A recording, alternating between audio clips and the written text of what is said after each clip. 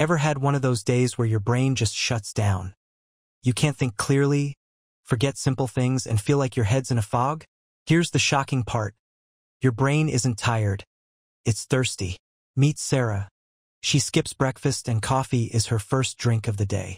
By noon, her brain has already lost about 1 to 2% of its water, and that's enough for neurons to slow down.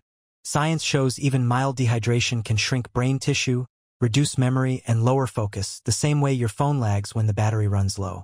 Your brain is 75% water, and it needs it to transmit signals, flush toxins, and keep your mood steady. 1 glass of water can re-energize your brain faster than a snack or coffee. Start your day hydrated, and you'll feel the difference in clarity, creativity, and calm. Try it tomorrow.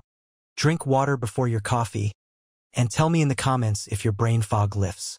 Remember, a hydrated brain is a high-performing brain.